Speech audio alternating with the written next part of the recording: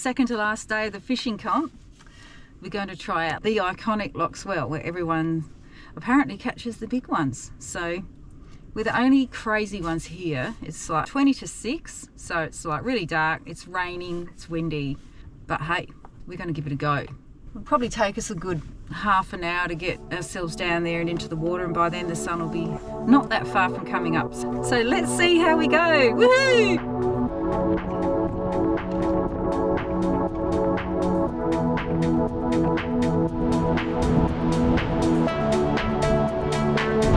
Yep, it's windy. We were fishing under a super blue moon.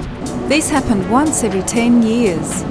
As I started fishing, it was as though I was looking at the sun.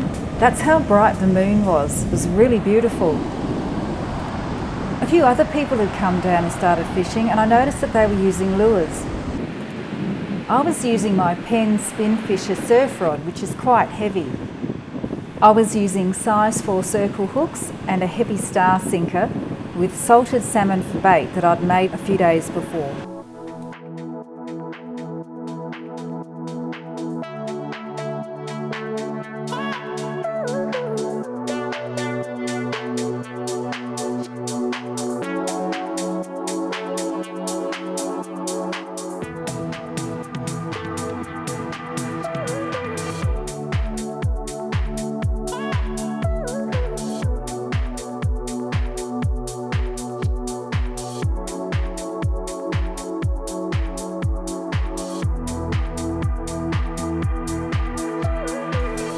There was a dark patch in the water in front of us and we thought it was a school of salmon.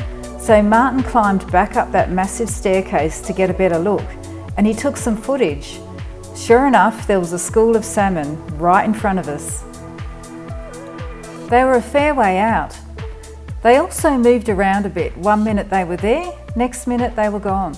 It's like you need somebody up the top with a walkie-talkie going, "The school's moved to the left. Get down the beach," because you can't, once you're down there, you can't see the school. No. And like my eyesight's not that great. So like you're down here and you don't know that you're fishing into the wrong spot when they're over there. Yeah. So I guess that's why people just keep walking up and down the beach trying. Loxwell is a remote beach and there's no cafes or shops there. Elliston's only 15 minutes away, however, so stock up on food before you go. There's a bitumen road all the way to Loxwell, so you won't be needing a 4-wheel drive for this one. So this is the Loxwell top car park, where you'll have to leave your caravans, RVs, buses. Can't go any further than this. You'll need to walk to the main car park from here. There's a well-maintained track that goes through the scrub. That green roof there, that's the main car park. So if you don't think you're up for this walk, you probably want to come and visit Loxwell after you've got your caravan in the caravan park, then come down just with your car. Or you could probably unhitch it. There's a toilet that flushes. There isn't a fish cleaning table, but there is a bin and a tap. There's a fantastic lookout where you can check for the schools of salmon before you head down those 283 stairs to the beach. This is what Loxwell's known for, those stairs. This staircase was built in the 80s, so imagine how hard it was to get up and down from the beach before that. I wasn't catching any fish with my surf rod and bait, and yet this is the same setup that I'd used at Boiling Down Beach just a few weeks before and cleaned up. It was really surprising. I was fishing next to Paul from Port Pirie, who was using metal lures, and he'd been catching heaps of fish.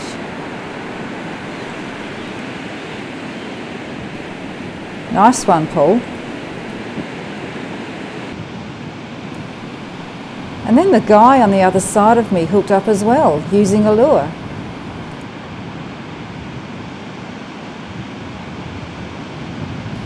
Looks like fun.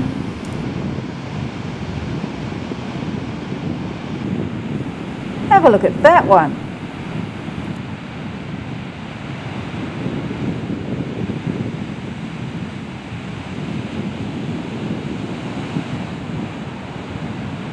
So I thought, okay, it's time to get rid of the bait and to try a lure. So So I put a metal lure on my beach rod, which was about 7 foot long, but still not very flexible. This is so frustrating because I just can't reach the school. I'm falling short because I haven't got the right rod. This is only a small rod. Yeah. So I've got this one, and then I've got my big heavy one, which isn't right either because I still can't cast out with that. I need a tall, thin, whippy one like these guys have got. Everybody's catching fish except me. Anyway, they're beautiful fish, so I've got to have another shot. Persistence.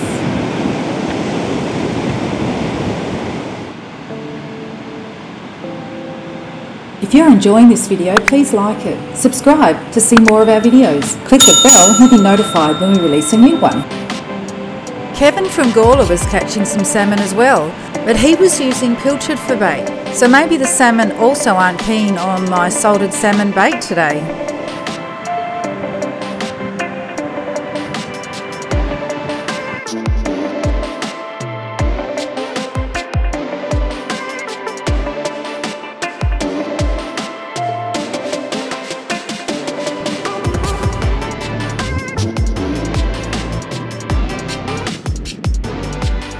Wow, another nice one. These salmon are all such a good size today.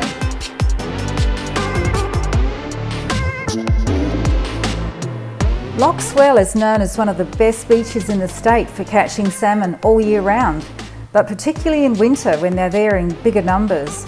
It's one of the beaches that you can catch fish and enter them in the Elliston Australian Salmon Fishing Championship.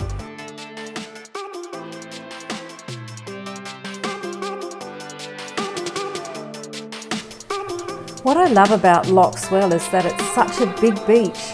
There's gutters all the way along it, so you don't have to stand right next to somebody and fish.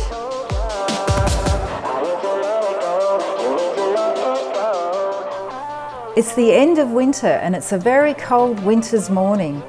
It's about 13 degrees maximum, so when we were fishing it was well less than that. And the wind is south-southwesterly at around 20 kilometres an hour, but it's gusting a lot higher than that. So it's not very comfortable fishing conditions. But hey, it is winter and we are dressed for it. This makes a big difference because you don't feel the cold and rain so much. The tide's coming in to being a high tide and it's treacherous. You have to you wait for the water to suck back, run in, cast, and then it comes at you so fast it knocks you over. So it's really quite dangerous to fish in these conditions. So Paul, Loch Swell, is this one of your favourite spots to come fishing? Yes, this is my favourite spot. It's your favourite? I come here in winter on the full moons of each month in June, July and August. And like, it was a super blue moon today. Yes, and a blue moon, yes. And did you notice any difference in the tides? Yes, yeah, massive movement in tides. So Yeah. This morning we fished the low tide, which allows you to get to the deep gutters. The tide will come in tonight and she'll head right up on the beach and you won't be able to fish the gutters. So it's sunrise and sunset is the best time. Yeah.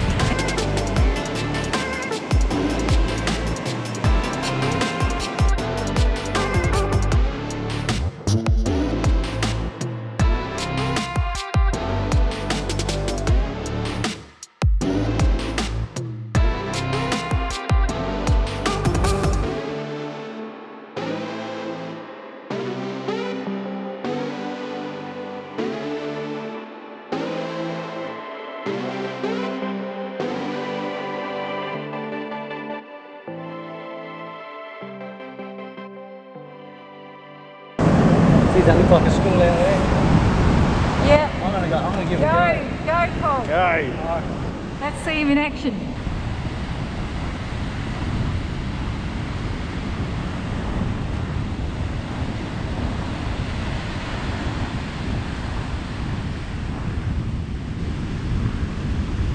Look at that. You were right, Paul.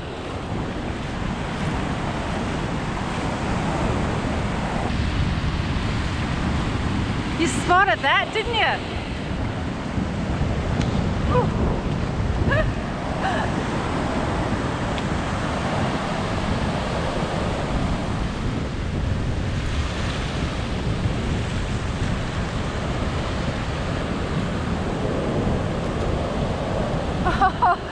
jump right out the water then. I love that. They're the best fish.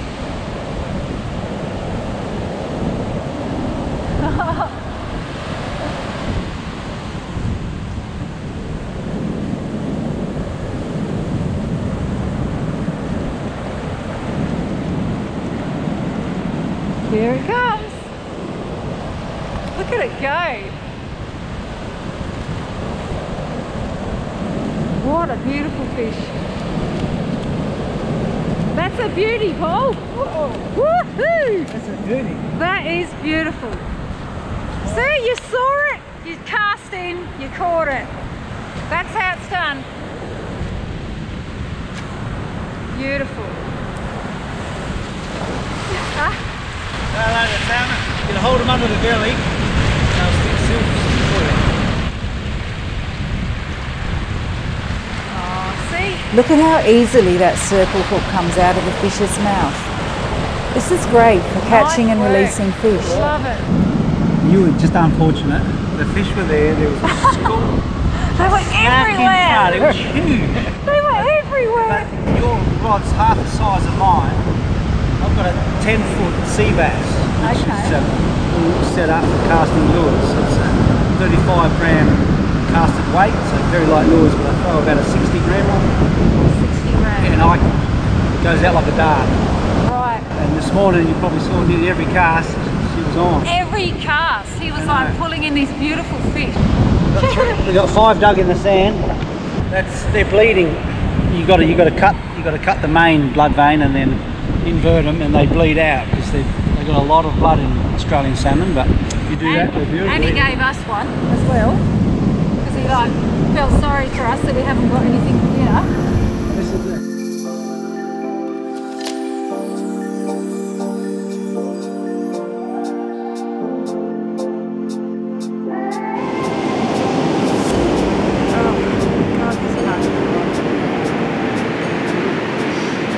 So, I'll put the lure on Martin's really big rod.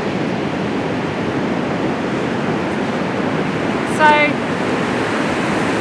I'm going to have to move it into that. Tide's coming in. Huh? The tide's coming in. Yeah, the jig. Yeah, I'll move it in a minute.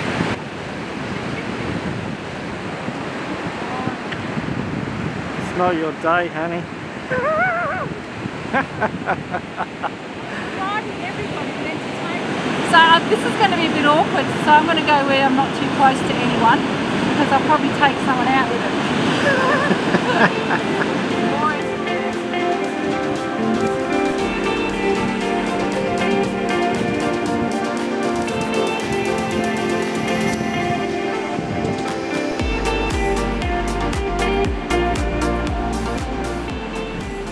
So by this time the tide was just too high for me to be able to reach the gutters safely, so I had to pack up. Still, I had a great time fishing Loxwell, and I think Martin had a great time as well watching some of my epic fails. So it really was the perfect day for fishing with lures. There were schools of salmon coming and going over the last few hours. You could see them come in, the dark patch in the water. Everybody would be running, putting their lures straight into the school. Paul from Port Pirie, he cleaned up. Yeah, like, I was so jealous, like I'm standing there fishing and I'm watching these people bring in these amazing fish. They're having such a great time. And I looked at you and You laughed at me. No, I feel bad. He said there's always got to be one on the beach. So we had salted salmon, which has worked a treat for us so many times. The fish didn't want it today. It really pays to have more than one kind of bait. You can't have a great fishing day every day, I suppose. Call no fish, zero. That's why they call it fishing, not catching.